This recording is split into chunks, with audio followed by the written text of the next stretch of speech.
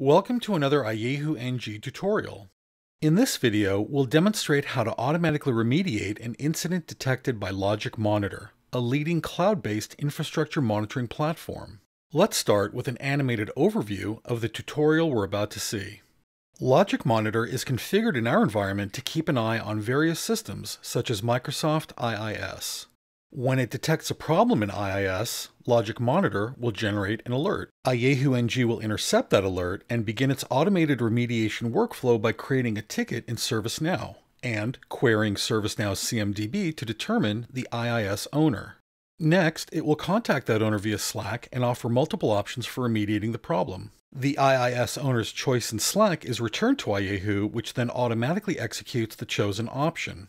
As the remediation is executing, IAHU automatically documents every activity and its result in the ServiceNow ticket it opened earlier. When done, IAHU closes out the ServiceNow ticket, completing the automated remediation. Let's start by manually stopping an application pool in IIS via RDP to simulate a real-world incident. This incident will trigger an alert by LogicMonitor. Switching over to the LogicMonitor screen, we see that it did indeed detect a problem. The alert it generated was picked up by IAHU through a back-end API integration. IAHU then began its automated remediation, and here we see the Slack message it sends to the IIS owner.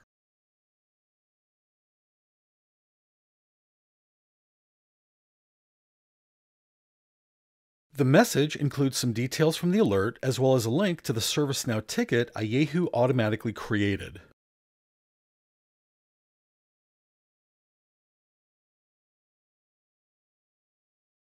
At the bottom, it offers the owner 3 button options to choose from. Let's choose Collect Server Diagnostics.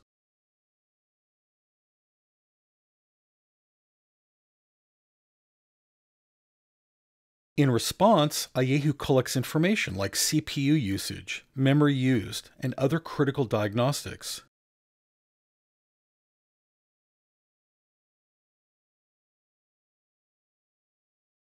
When done collecting the critical diagnostic information, IAHU displays it in Slack for the IIS owner. Once again, it offers 3 button options to choose from at the bottom.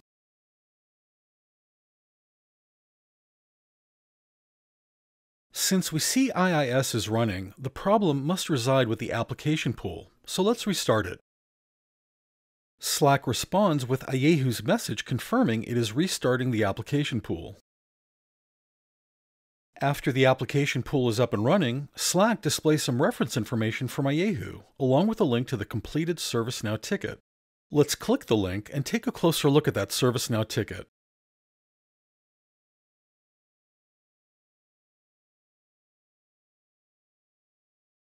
As we can see, the host name generated by LogicMonitor's alert has been dynamically inserted into the configuration item field, and Slack was input into the contact type field.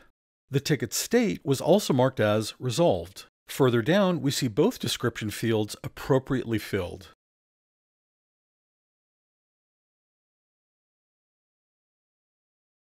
In the Activities area of the Notes section, we can see IAHU captured and documented all the interactions between the IIS owner and Slack.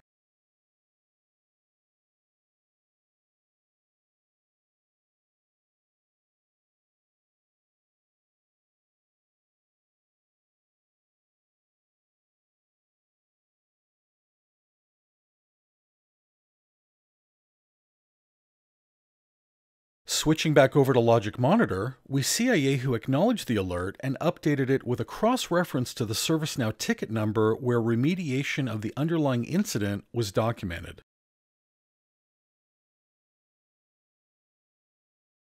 Now let's go to the IAHU Workflow Designer and take a closer look at how this automation was orchestrated. The first activity in our workflow is creating a ticket in ServiceNow.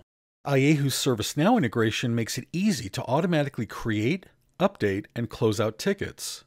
IAHU can also integrate with BMC Remedy, Sharewell, Jira, Heat, or any ITSM platform you prefer.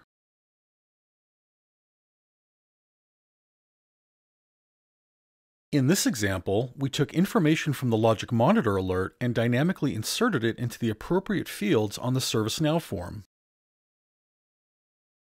Next, we perform a false positive test by dynamically passing the application pool's name and host name from the LogicMonitor alert into the activity to determine if it's really down. If the application pool is not down, we branch right on our if-else control activity.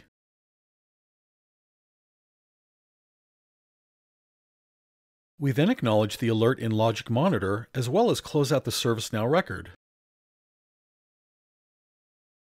If the application pool has stopped and it's definitely not a false positive, then we branch left.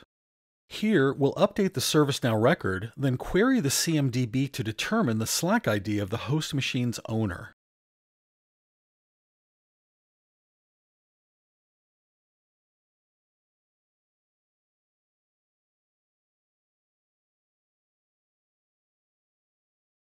We use the Slack ID of the host machine's owner to initiate a new conversation with them in Slack. We display to them in Slack all the information seen earlier in the demo, as well as some options in the form of buttons.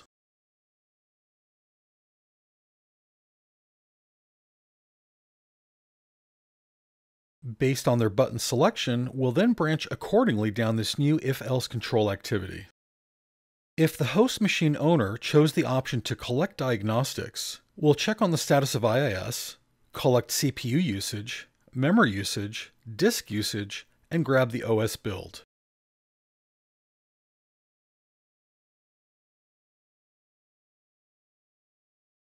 The collected diagnostic information is then sent back to the host machine owner via the active Slack conversation, as well as inserted into the notes section of the ServiceNow ticket.